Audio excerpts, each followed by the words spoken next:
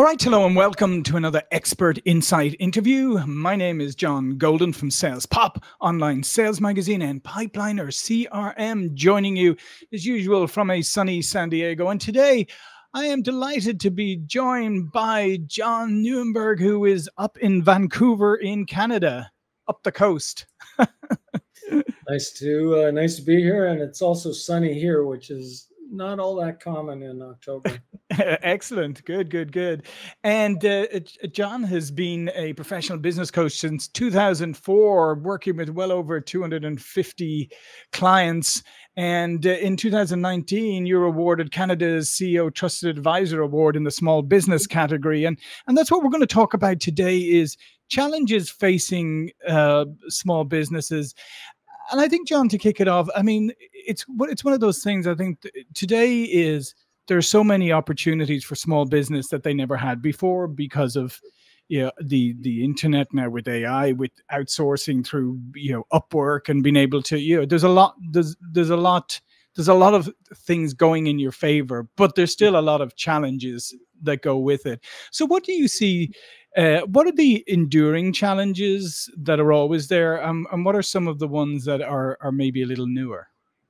So the ones that I most commonly see in the kind of business owners I work with, and they're usually something like 500,000 in revenue up to maybe 5 million in revenue, give or take a little.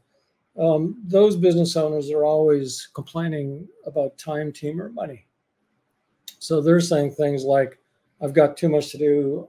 I can't get everything done. If I don't do it, it won't get done. When it comes to team, it's really, recruiting is very difficult these days. Getting good team members, getting them to do the work at the quality you need, getting the culture you want.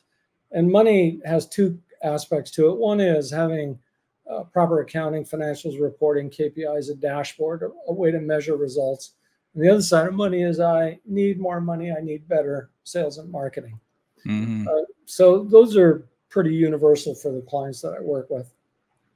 And just in reverse order there for a moment, just looking at the money factor, because I think that is probably the thing that undermines a lot of small businesses and startup businesses, is that not giving yourself enough capital runway and not understanding cash flow, because, often it's great. Maybe you sold 100,000 in revenue this month, but it doesn't mean any of these people are going to pay you anytime soon, or maybe they'll pay you later, and all of that. And running out of runway with liquidity, I think that's something that really faces a lot of people, because we underestimate often, or we're over optimistic about how long it's going to take to break even or be profitable, or even, as I said, kind of overlook the fact that, it's great to sell, but if you can't collect. Yes, that's a common misunderstanding amongst business owners is my accountant tells me I'm profitable, but I don't have any money in the bank. How is that possible? And so business owners typically aren't thinking in terms, or don't have a resource around helping them do cash flow forecasts. So they tend to kind of operate out of what I call their hip pocket. I've got money in the bank, I'll buy a truck, and things must be good. And then wonder why they can't make the bills next week. And the other thing that can happen is they can see themselves, sales are growing, sales are increasing, and yet more and more and more they're having difficulty financing that. And again, it's because they don't know how money works in a business. There's a thing called a cash gap. And the cash gap is that space and time between having paid payroll and the inventory and those kinds of things, and collecting on those sales. And that could be 30, 45, 60 days. And as you grow, that cash gap, that working capital needs grows so much that you're running out of money, and you're profitable, and sales are going up. How did this happen? Yeah, it's interesting. And the other thing too is people sometimes think that, oh, well, if I'm a small business, if I'm selling to a bigger business, well, that's good. They'll be able to pay because they have the money. And it's often the bigger businesses that squeeze the smaller businesses, because they go, you can't come after me, so I'll push you off to 60 or 90 days. I don't care about you. They do, because they're sort of taking advantage of the cash gap, because they want to extend terms so that they have the money in their own coffers. And you're right, they can afford to do it. Yeah. And then you mentioned team and recruiting, right? And I think that's another really interesting thing, because as I said, in some ways you have access today to more resources across the globe, and you can find them. You can find them, cheaply and highly qualified, by the way. Uh, but you have to know how to manage that. But if you need physical employees, in a local business or whatever, how do you find them? Because it's like, it is amazing to see all of these, even retail businesses with like one or two people. I mean, there was one we Yeah, were in the other day talking to the people, and they said once upon a time they had 8 people working every day. Now they have 2. yeah. So recruiting is very difficult. If we think back to a time, say the last time we really had a recession, 2008, 9, 10, getting customers was very difficult, and we worked very hard at it. Today, in our environment, we have most business owners are complaining they have more work than they can handle, and don't have enough people to deliver the service they're talking about. And yet, when it comes to recruiting, they try to do it off the side of their desk. It's sort of an afterthought. Oh, crap, I'll just post another one of 25 ads on Indeed that all look the same. And then they wonder why they don't get results. Today, recruiting is the tougher of the two things to solve. If you think of, I got to get customers and I got to be able to deliver, getting customers is relatively easy. Delivering your service, especially as you say, if you need people on the ground, boots on the ground, people doing the work locally, that's the harder of the two things. And we tend not to give it the attention, the resources, the creativity that today's circumstances require. Yeah. So how do you help advise people on that? Because one of the other things that has become very prevalent now is the expectation levels of people about what they can earn and how quickly they can earn it and all of that. I mean, this is a common thread across. I talk to lots of parents, and they even talk about their kids now. They have crazy expectations of what they need to have by the time they're 21 or whatever. So I can imagine recruiting people is getting harder because there's an expectation gap. Yeah, there is an expectation gap, and the leverage is tilted in favor of someone looking for work and get like literally 5 offers in 2 weeks. And so they can, if there's anything that today annoys them, they can walk across the street tomorrow and get a new job. And so business owners tend to, walk on eggshells when working with their team, because they're so afraid of doing something that causes them to go. So there is, entitlement is one of those things, but just simply the environment is such that employees or team members have lots of leverage, in that they have lots of choices. They have lots of options. And so what I'd say is that most business owners, when they think of marketing, they'd get organized, have a, at some level, sophisticated marketing and selling process. But when it comes to recruiting, they don't put anything behind it. They don't have any resources. You talked about, as an example, Upwork. Gosh, you can get, really good recruiters on Upwork, capable, skilled people who will do that kind of work for you for 10, 15, 20 bucks an hour. Why not have an HR department? Why not make that the primary focus, or where you put some energy in your business?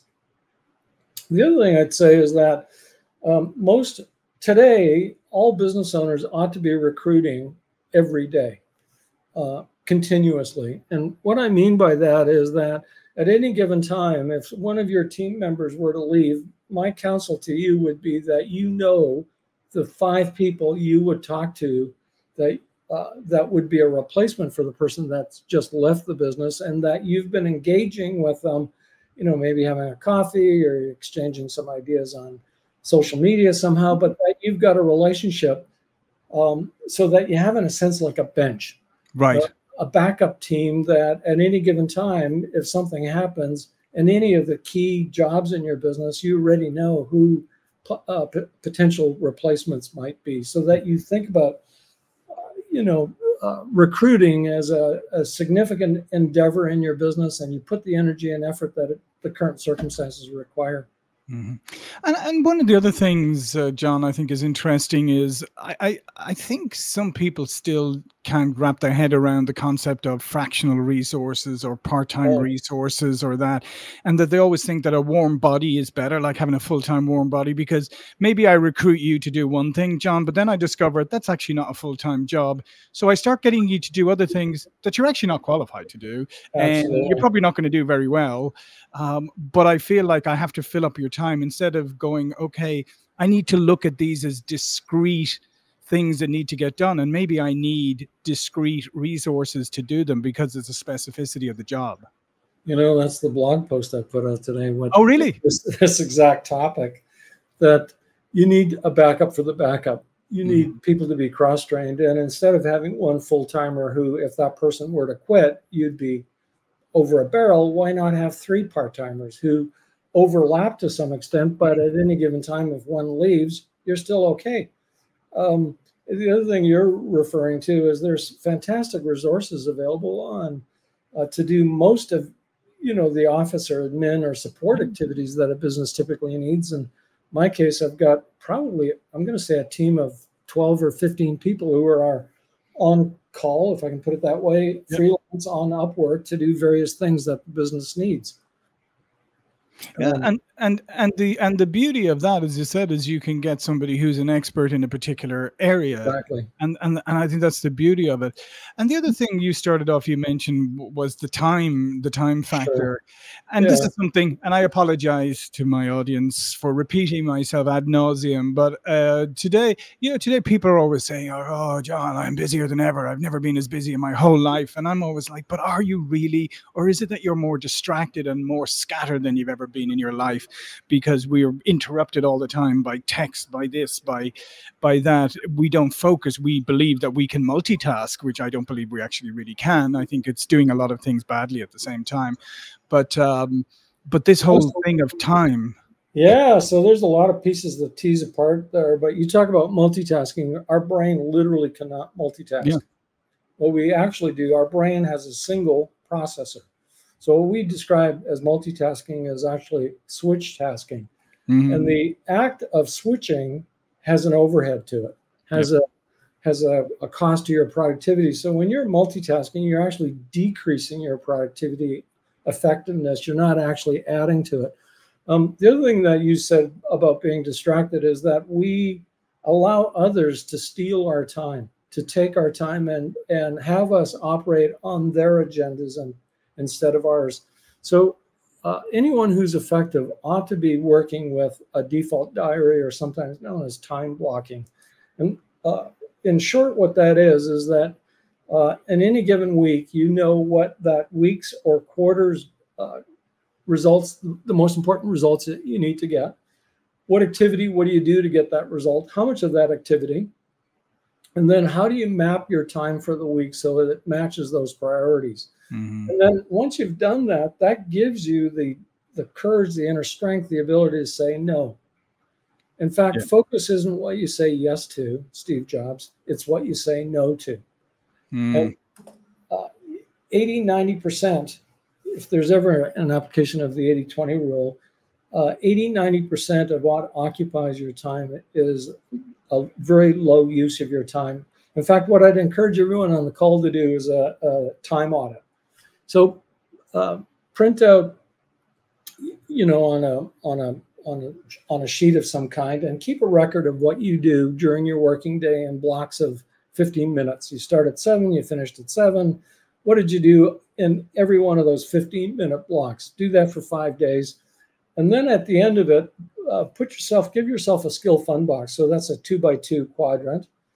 And on one axis is skill, on the other axis is fun or productivity, or the things that you do that generate the most income. In the upper right, your time, most of our time, you as the business owner, your time in that upper right, when you're doing the most productive things in your business, your time might be worth $200, $300, $500 an hour.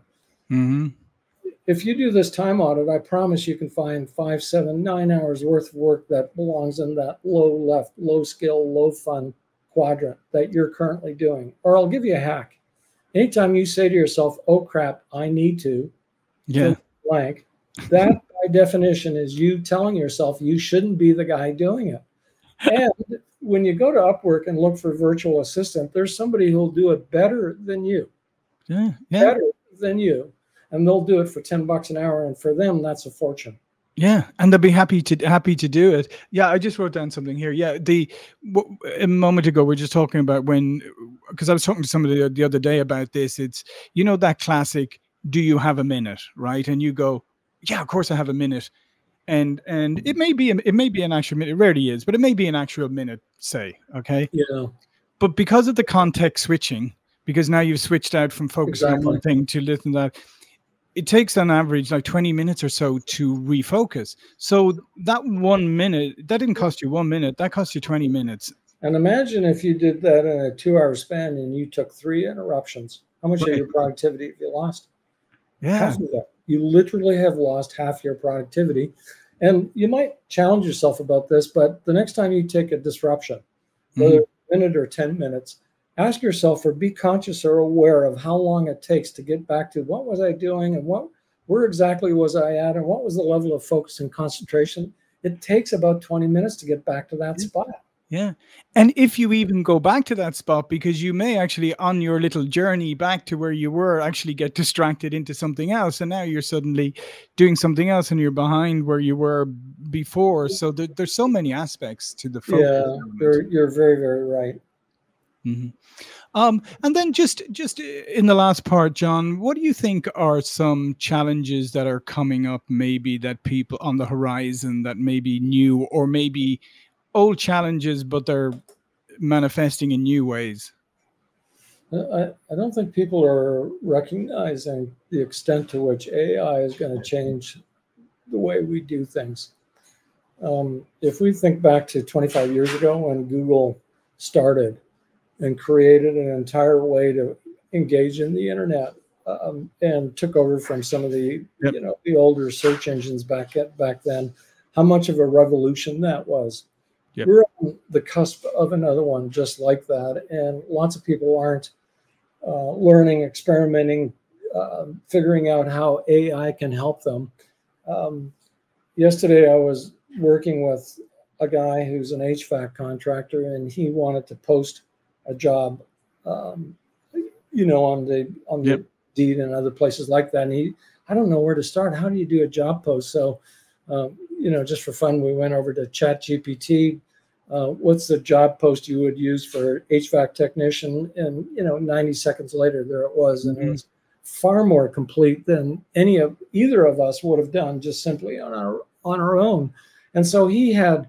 This particular case, he had something that was 80% right within 90 seconds, and it would be easy in 10 minutes to kind of tweak it to make it relevant or personal to him. And so if there's anything you want to figure out what it is and how it works and how it applies to whatever it is you're doing, think about AI. It's if the work you do requires boots on the ground, you're a tradesperson, etc.